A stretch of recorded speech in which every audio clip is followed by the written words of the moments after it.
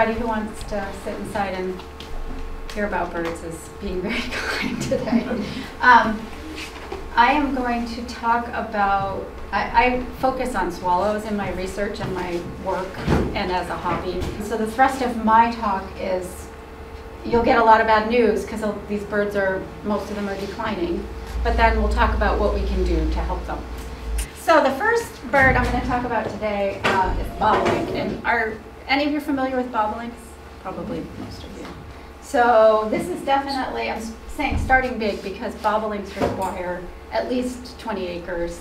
I mean, it's not that one couldn't show up in a smaller area, but you generally find them in hay fields that are over 20 acres. And that's, the less edge there is to that area, the more bobolinks you'll tend to have and the more attracted they'll be to the field. So I love this. This is part of an Emily Dickinson poem, and it kind of, if you've ever heard a bobolink, you'll kind of understand that part of the poem. They're kind of swaggery, they're loud, they're in the blackbird family. Most of you are probably familiar with red-winged blackbirds, very loud. Orioles are in that family, and bobolinks, and grackles. And so they're very dimorphic in terms of the sexes, the females on the left, males on the right. So they're a declining species, and their history in the country is, we tend to think in kind of short scales, even when we think we're thinking long term. That's what I've learned. I've always thought, oh, well, they're a prairie bird, and when the prairies were destroyed in the Midwest, and we cleared all the land here in New England, they moved here and started breeding here. And that's true, but they probably always have bred here because geologically, when we go back like to the last ice age, say, there were open areas, and that's kind of going to be a theme, and it's a part of a theme of why I kind of advocate for these open area, meadowland, hayfield type birds. It's not just agriculture that created those, though there were openings for these birds throughout history. We can't just look at the last 150 years. Evolution's been going on for millions of years. So in any case, the prairies have been pretty degraded in the Midwest, and hayfields were created in the 1800s, and they did expand to nest here because we previously were forested pre-1700s, 1800s. So you can see that's a pretty big decline, 65%. That's the breeding bird survey, which is what I refer to for my data for the. There's a lot of reasons there's probably for their decline. I mean, on a migration that long, there's weather events. They eat rice. They're called rice birds in South America, and they actually are shot and killed because they're pests in South America. So they don't have the Migratory Bird Act. They're also caught because they sing nicely and they're caged. So it's a different scene down there than here in terms of what you can do and can't do with birds. But here, their biggest problem is once they find a hayfield, so I should go back, they nest. You won't find them nesting in shrublands or woodlands or, like I said, on your lawn because that's too small an open area. They need hay. They tend to go in hayfields that are over 20 acres. So, but what happens when they do that, because they nest right in the grass on the ground, is they get mowed in June because that's when the best hay is available. So they can try to re-nest, but they usually get mowed again. This is a farm in Shelburne. It's a property I own that has bobolinks, and we just sold it to Mass Audubon, and we're just praying that they keep mowing. So again, another thing to note, it's kind of ironic because the haying destroys their nests, but yet it also creates the hay they like. Different conservation organizations are trying to come up with regimes that create the good hay that's not full of weeds or alfalfa and has more of the grasses and the broadleaf plants like dandelions and alfalfa that they like. So that's a bobolink nest. Literally, it's on the ground in the middle of the field. And it's really hard to tell where they are because the parents will kind of do this sneak thing where they land far from their nest and walk on the ground. Right now, bobolinks, they just arrived. So the males come before the females. So if you want to see bobolinks now, you can. The males are here and calling for females, and They don't have chicks yet, but they will in about 2-3 weeks. So that's what the chicks look like. So here's the trend map. This is the, again, breeding bird survey data, 1966. Unfortunately, it's kind of outdated. Time goes by. I'm like, oh, 2012 is not that long ago, but it really is long ago. But the trend hasn't improved. So this is where they were increasing through that time period. This is just a broad description of this map. And this is where they were declining. So they're declining in our area. There's some increases where the blue is. What do we want to do for bobolinks? Even though you may not have a field with bobolinks, or you might not even know anyone who has a field, there may be you might have town properties, or you can advocate if you hear about a field or you see a field, you can talk to the farmer. I mean, farmers need to make money, and we rely on farmers. So it's a really hard problem, but there are some things you can do to be able to mow and accommodate the bobolinks. So if you want prime hay, it doesn't work. In large and huge fields, you can like mow one section a year and leave them, and mow it enough that they can never get established, and then leave them the rest of the field and change areas each year. That's one strategy. If you're just like, I love birds, whatever, I'm just gonna do which is what I'm doing, because I don't have animals to feed, you have to mow after August 1st. And even with that, and you gotta take the hay off. And even when that happens, over time it degrades because it grows in with weeds and goldenrod. And so then, the third year you wanna do an early mowing before they've really gotten established. They may be here, like right now, and then you have to wait 65 days. So I'm just giving you some information here. This is, if you're interested, the Bobolink Project is a website that they actually pay. It's a program where they pay farmers not to mow in June. So try to make up for what they would lose. So the next bird is the kestrel. So a lot of these birds overlap in terms of what the habitat they need. So a bobolink doesn't need a field that big, but like say at Patton Hill, where I just had the picture there, there are kestrels nesting there along with bobolinks, because kestrels use open areas. They just don't need them to be that big, and they have a few other requirements. So they're a falcon, just to give you a little background, the smallest falcon that breeds in North America. So they're related to peregrine falcons, but much smaller, definitely not as fast. And here's their breeding range. The year-round is purple, so they're just south of us in the winter, but it depends on the weather. But you can see they have sort of they're less of a strict neotropical migrant. In fact, they aren't really. Breeding season in year-round is purple, and the breeding season is red. So naturally they nest in cavities that they can't excavate, so they rely on like an woodpecker hole, or a cavity when a snag breaks off, and even they might use a large hole that screech owl. They tend to use the same size hole. They feed crickets, grasshoppers, snakes. They have a wide range of areas they will nest, and a wide range of things they will eat. So I guess you could say adaptable, but within certain parameters. So you usually see them in fields that are bigger than 60 acres. That's not to say there's always exceptions to the rule. So, they need low vegetation to find their prey, and then snags for nesting, or that's my kestrel box, and kestrels do nest in it. So they're declining. So 50%, again, more bad news.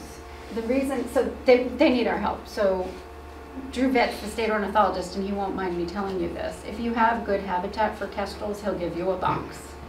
So you just have to know what good habitat is. So I'm gonna try to explain it.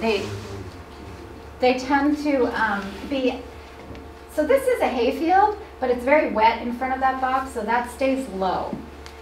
So nothing's cut and dried. My bobolinks are in a hayfield. You can find them in pastures. So one thing that has caused them to decline is that you go from something like the upper picture, which is what farms more used to look like, to the lower, which is, the lower right is a field that was once a farm and is not very helpful for kestrels. And then this large-scale agriculture, which is the opposite of what you see on the top photo. So kestrel boxes they do have a shortage of nesting cavities because of just more forestry and less old growth on the edges of fields, so boxes are good. So for kestrels, again, like leaf snags, you don't have to cut everything dead down on the edge of fields. Cats are terrible for all birds. I love cats, but they're just decimate wild bird populations. That and window hits. Don't use pesticides and rodenticides if you don't have to, especially rodenticides for birds of prey, because they'll eat the mice or whatever you're trying to poison, and then they get the same poison. And that's a really common way that they die and end up at wildlife rehabbers and then putting up nesting boxes. So swallows are my thing, and Janet was like, don't just talk about swallows. And that would be my inclination because I feel more comfortable because I've spent more time with them. This is a barn swallow, so you can see it's a beautiful bird. It's not to scale with the kestrel was smaller than the barn swallow. I'm sure you know that's not the case at all. That barn swallow they're quite small and they're very aerodynamic, and they have really short feet because they barely ever walk. This is a barn swallow nest, so they make a nest out of mud. So they're common on farms. They forage in open areas on insects. They use mud, which they get, it's plentiful on farms. Plus farms tend to have a lot of insects because they have livestock and manure. This is the breeding range of the barn swallow in North America. So they're, just be aware on this kind of map.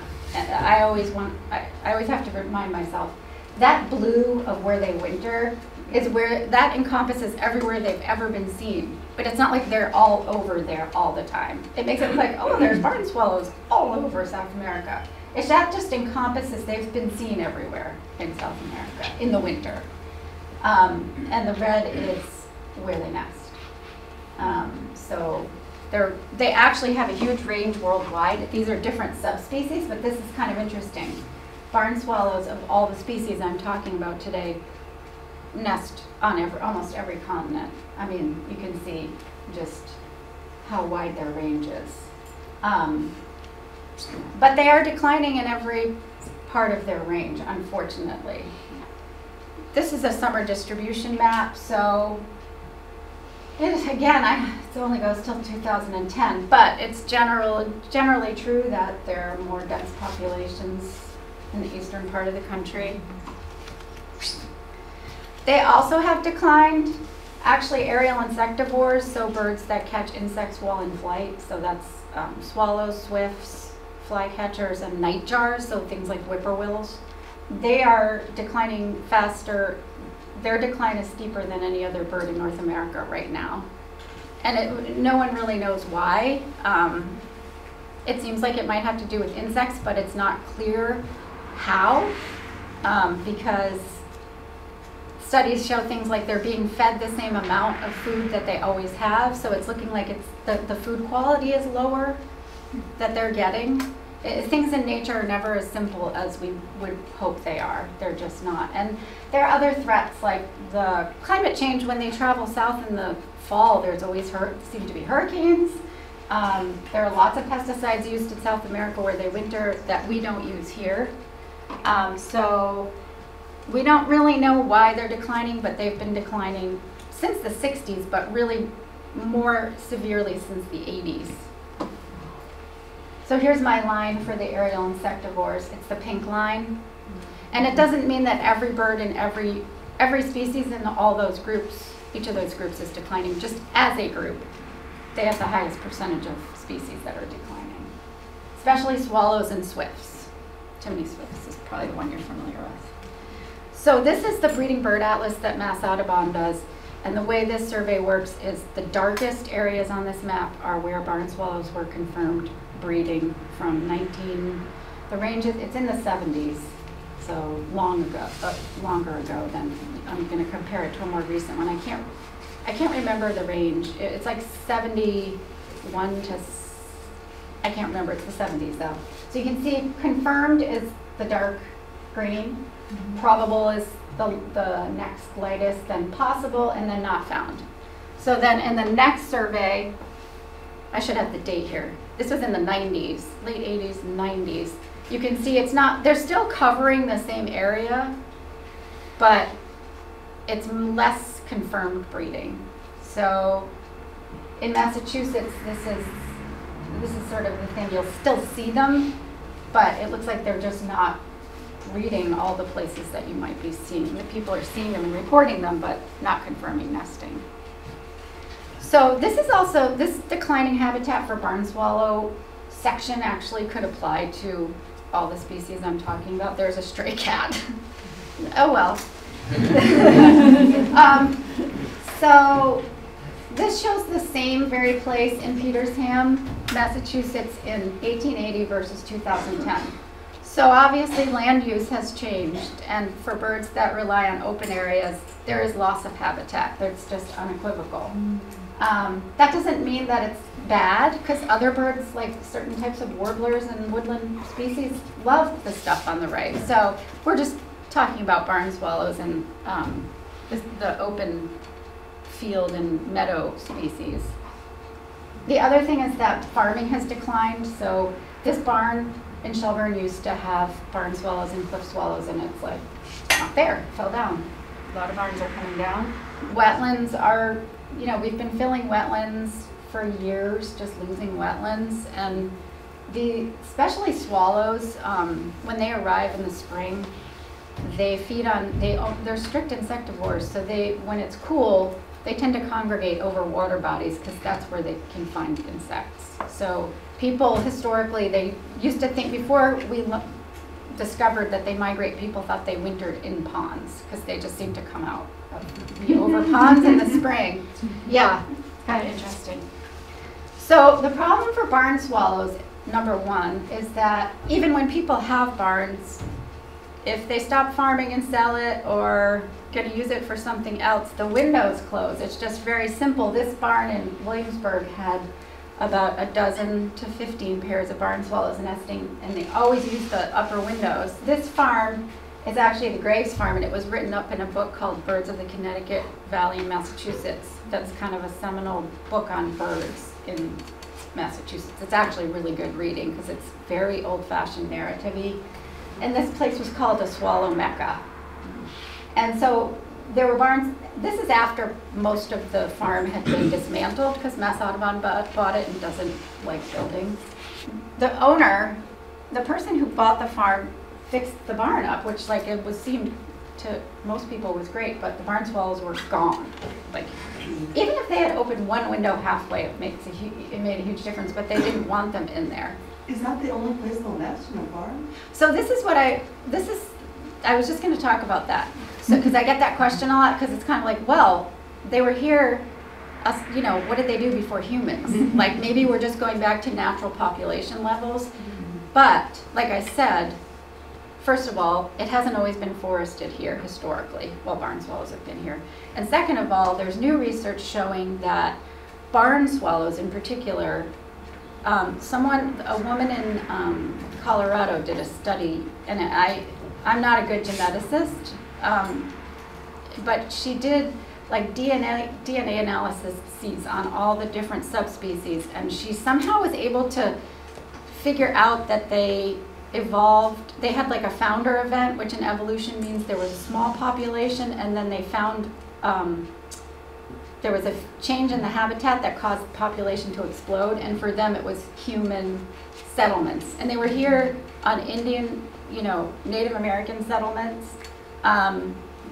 And they also nested, it's thought, in caves, but really they're completely associated with humans and have been for a long time. So to answer your question, yes, I mean, I've been looking at barn swallows for 30 years and I've never seen one in a natural place.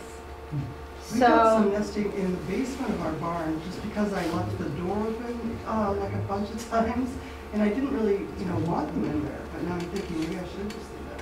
Well, it's up to you. You know, I mean, if you don't want them, I'd keep it closed all the time because they'll keep trying. You know, you know. But they are they're really dependent on us. And I understand not everyone can accommodate it, but when you can, it's a good thing. Another thing is climate change. So I got a call from a woman in Georgia who always had barn swallows, and they nested in her barn, and it had a metal roof, and she said that the chicks got so hot, they were jumping out of the nest because she thought they were too hot, and they were too hot, and because I've seen it. When they get too hot, they tend to like to be near the ceiling. They just bail out. So she hung them in a basket. And it actually worked. The parents fed them, but that's not something we can do every day for barn swallows. So, but it is a problem, and it is a problem for cliff swallows too now, under metal roofs. Another thing is just pesticides, and this is something I've been trying to learn about, and there's so much information, and it's so confusing because like nothing seems to be the one thing that is causing the problem. Like, there are studies showing that neonicotinoids that are affecting bees are affecting swallows, but swallows have been declining long before that pesticide was in use. But surveys are showing that there are fewer insects worldwide. There have been a lot of studies done in Europe, some in South America, very few in North America. But in Europe, there have been studies showing that there's just fewer insects around. And if that's what they're eating, they're just getting less food or a different quality food. That's the other thing is if they're relying on insects that hatch at a certain time and they've evolved to get here when those insects are hatching or when they're young or growing and they can't get them, it's a problem. So I'm now getting into the things you can do, which are things I do and I found work for cliff swallows and barn swallows. I'm not talking about cliff swallows today because they're just so rare that I don't think any of you have them or I would know. Yeah, you almost did. You had them for a minute. A long story. But anyway, so I won't go into all the research, my history with swallows, but suffice to say that I have discovered that if you create mud for them, if you are trying to attract them and you don't have a farm and you've just decided you want swallows, they are attracted to mud. That's a puddle at Graves Farm, that's a puddle at Graves Farm, that's a puddle in Shelburne. And I actually enjoy having a puddle. I don't know. I mean, the birds bathe in it, I get frogs, and it's kind of nice, and the birds just love it. And it's fun to watch them come and use it, because you can see them come and use it. I don't know if this will work. It's a little movie of a barn, just to prove that how much, yeah. And you can hear cliff swallows in the background because it's the recording that I was playing to try to attract them, so that's not very helpful, but there they all coming in. And this is what they're doing right now at my barn because it's that time of year. Could you step back a little bit? Oh, yeah. You see how short their legs are.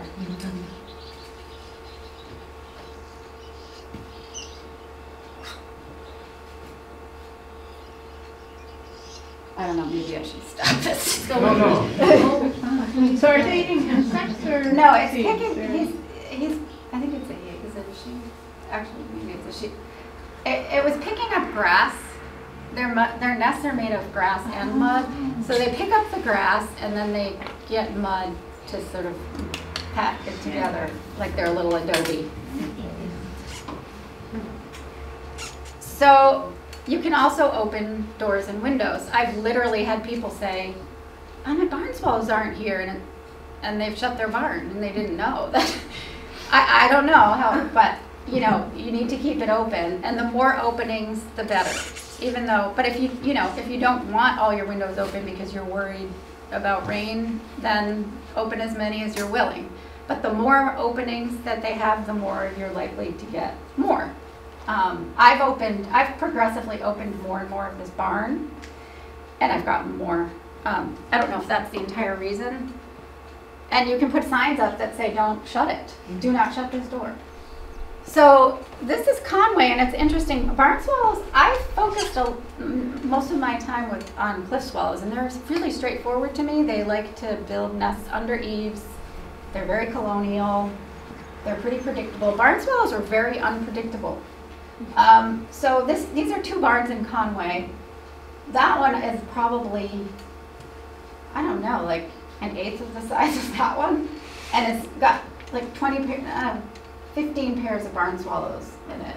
And that one has none. But that one has horses. They do seem to really like horses, or to be attracted to farms that have horses. The other thing though is that Janet has a barn about that big and she has 1 nest and she has horses. Well, I'm gonna have more nests. Yeah. I mean, it's just kind of confusing to me. That just doesn't help me understand them. But she's had them for 10 or 15 years. So Yeah. the increase is part of all their generations are coming back. I think that's a lot of it. Well, they actually, the adults will return to the site that they last nested, but the young disperse, so her young should be going to your house.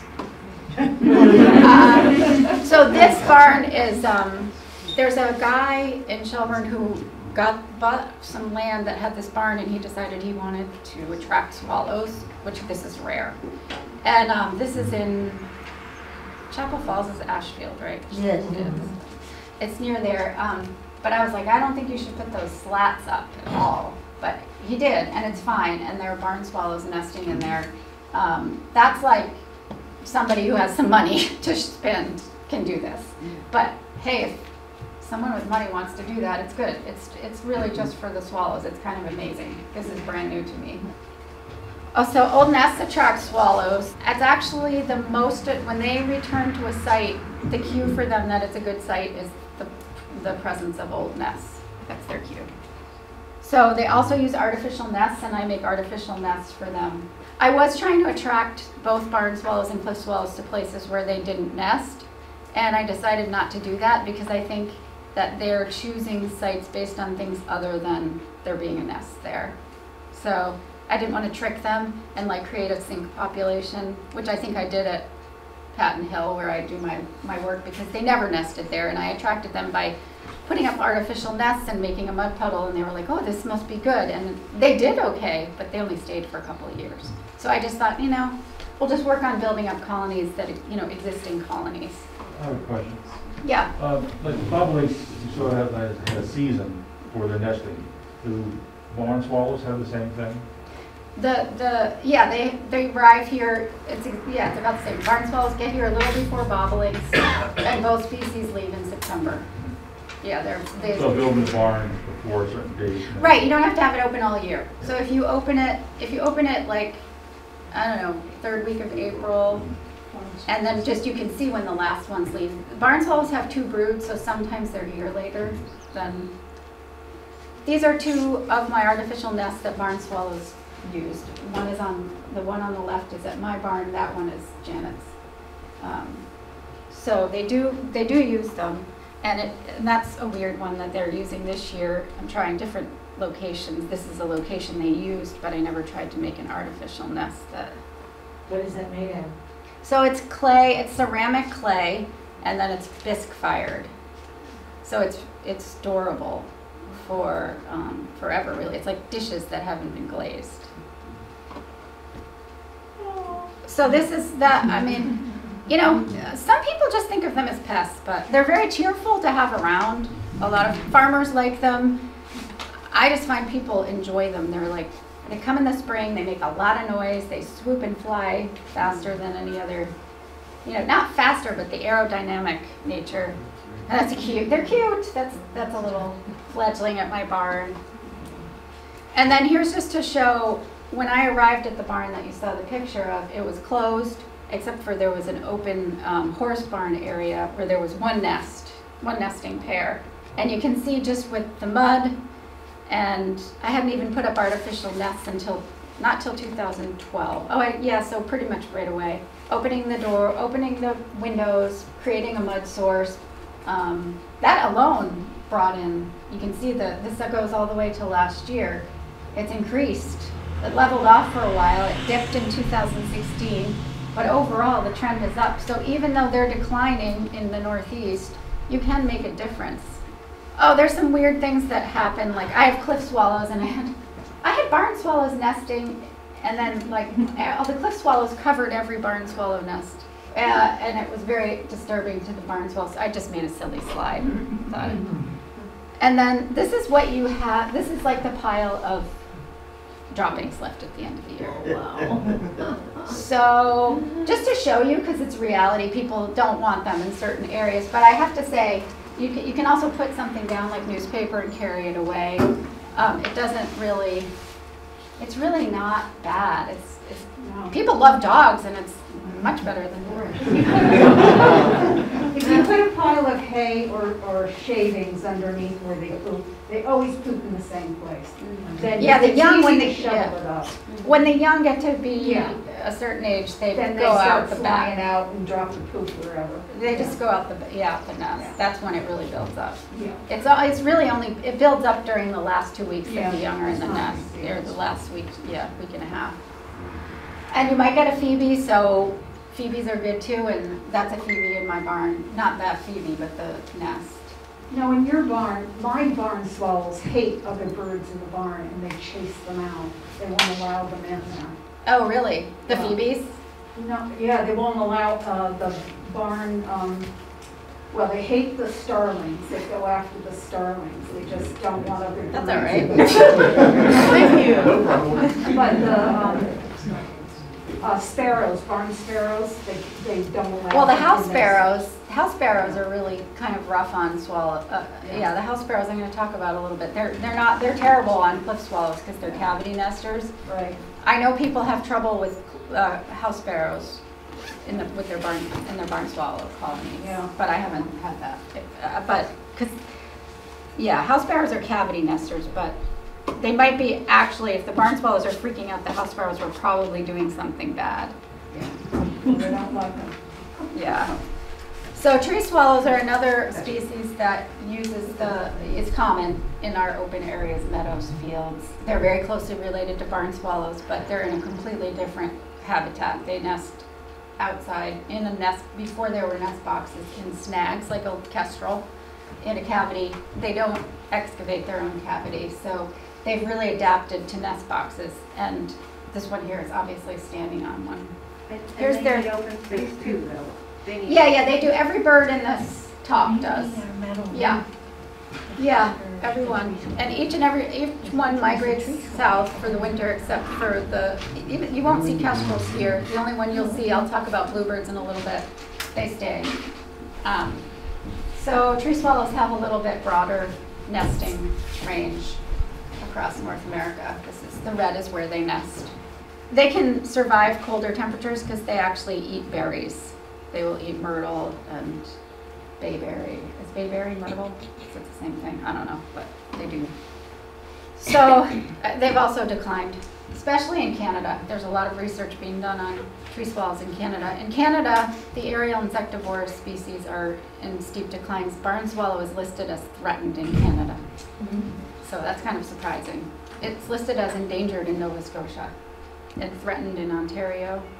That's kind of extreme. But anyway, tree swallows, there's a lot of research going on tree swallows in Canada and as to why they're declining. They naturally nest in cavities. Here's one, and they're usually near wetlands. Like you'll see the dead snags in the marshes. That's a really common place for them. The male and female look alike. The females tend to be a little browner, especially if it's their first year. It takes them 2 years to get really blue on the back, the females, but they're the same size. So tree swallows, like I was talking about, they seem to rely on these insects that we don't really think about. We just think insects, but some insects have terrestrial larval stages and some have aquatic larval stages. And the aquatic larval stage insects, aside from dragonflies, have different nutrients, these certain omega fatty acids that seem to be important to swallows. It seems to be something that is affecting tree swallows because climate change is causing these aquatic larval species to hatch out like mayflies earlier than they normally would and last shorter, so that when the tree swallows are feeding their young, they're not available. They also tend to be around wetlands, so they tend to they have more the research that's been done on the contaminants in their blood, they have higher levels than other swallows. And they have been proved to be negatively affected by neonicotinoids. Because neonicotinoids are applied, they're systemic pest insecticide, but the plant only takes up 10%, 90% washes off into the wetland, gets in the wetlands. So it's really actually not as targeted as some might think. So there's barn swallows are super aerodynamic and use boxes. So if you put up boxes for bluebirds, you could get tree swallows. It's 6, you get either or. And their nests do look different. That's a tree swallow nest. Tree swallow nests tend to be a little lower, a little sloppier, and they always have lots of feathers in them. And actually, when you're checking boxes, sometimes the females are really bold. They won't fly out when you open the box. It's interesting. And they'll dive bomb. They dive bomb every time I go into the garden. Yes, Our box is right at the end of my garden, and yes, they're aggressive. they're pretty aggressive. Yes, and they'll nick your head. Yeah. I'm sort of talking about bluebirds and tree swallows together. They're completely different in terms of their lineage. Swallows are not related to bluebirds, but they both use bluebird boxes in open meadows. Bluebirds, this is just male, female, and then the juvenile, they're thrushes. And the juvenile stage kind of like a robin. They're very speckly. They look like a hermit they're related to hermit thrushes. It's kind of interesting. And everybody loves bluebirds. You don't have to convince anybody. They're like the popular bird, and they're not actually doing better because of the conservation efforts that have been put. They're like the charismatic species. They've gotten more attention, which is good. Their breeding range and their wintering and breeding. They're here. You can find them in the valley in the winter. They eat sumac. They really don't. Robin is not the first sign of spring anymore, and bluebirds are around in the winter. So they also, like tree swallows, use snags and don't excavate them, so rely on existing ones. And they're increasing. They're not an aerial insectivore, so they're not having those particular issues. And like I said, I think all the efforts that have been put toward them in terms of bluebird trails and awareness has helped. And people will get rid of house sparrows for bluebirds, but not for tree swallows or wrens. You know what I mean? They just are the bluebird of happiness. And they are. I mean, so that box that you see there, I'm not giving dimensions or any of that. You can get all that information really easily. It's the same box you'd use for a tree swallow you'd use for a bluebird. A difference between the bluebird nests tend to be more formed, deeper, have more pine needles in them, and they're just more cup-like. But you can pretty much tell who's sitting on the box more, whose nest it is. But one really big difference between bluebirds and tree swallows is bluebirds feed on the ground. They like perches, and they catch insects on the short grass. A hayfield with a box in the middle would be harder for a bluebird to hunt. Like they might start nesting in the spring and then it grows up and they'd probably go hunt somewhere where there's short grass. Whereas tree swallows just catch insects on the fly, so they don't. I had a tree swallow box last year with grass up to the opening. Like it didn't matter. They feed in the air. So. Is it a difference if you put the bluebird box on a pole as opposed to attach it to a tree? I think it's safer. I mean, it sounds crazy because they nest in snags, but I think that if you're really trying to do everything you can to give them the best chance, if you have it on a tree, it's more likely that a raccoon or something could crawl in and reach in, and so some people put like PVC on the poles or baffles. There's different things you can do. Yeah. So house sparrows, that's a female house sparrow in a cliff swallow nest, but that was the picture, the photograph I had. House sparrows are the ones that you see generally in like Northampton, downtown Northampton, Cumberland Farms, nesting behind signs and eating bugs out of people's grills in the parking lot, which is kind of amazing. But they're a European species that was brought over here for pest control in the mid-1800s. That's the male. They just are very aggressive, and they outcompete all of our cavity nesters when it comes to nesting. They just are more aggressive, and they don't. The problem with them is, especially for like in a cliff swallow colony where there are many birds nesting in a colony, is they'll take over one nest and then they defend a broad zone on either side of the nest they're using and dump everything out. Chicks, eggs, adults, just get rid of it. So that's the male, and you know, if they nest in bluebird boxes, not always. I mean, you tend to find them more near towns or near farms. That's where you tend to find them. And their nest is, they're actually a weaver finch, and their nest is very different from a tree swallow or a bluebird. It's like, it's got grass like woven over it, sort of as a roof. They usually have feathers mixed in and trash and whatever they find. What were they brought in to get rid of? They were, people think they were like, I think there's a story that they were brought in because they were mentioned in Shakespeare, but it's not, that's not the case. They were brought for pest control, a starling, yeah. Shakespeare. Potato beetles. Oh, potato beetles. So,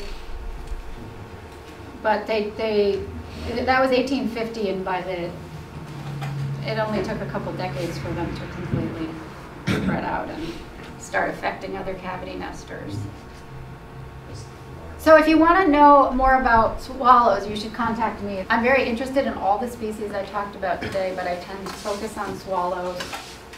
There might be people in here who know more than I do even about bluebirds, but I am trying to get people to just become more aware of agricultural and open meadow habitats. There's a whole other habitat, which is shrublands, that I'm not an expert on, but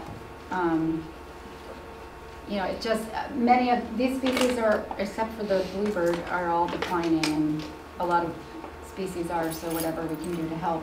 And I'm here to help if anybody wants to help swallows ask questions. So that's all I've got today. I hope you enjoyed it.